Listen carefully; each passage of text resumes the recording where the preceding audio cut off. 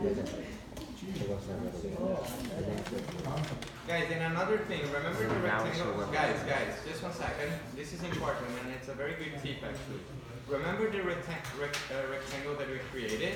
Look how we can do. We can do zoom, window, and if I type N, I can...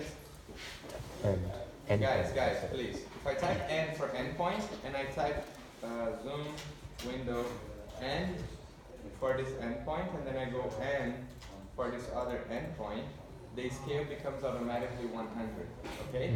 So when I'm doing the ones here, it can be very helpful, because if I drew the rectangle there, I just go zoom, window, and here, and there, and it's already on the right scale here for me, okay? You don't have to do this, you can go with the mouse at the scale and lock it, but this is an easier way to do it.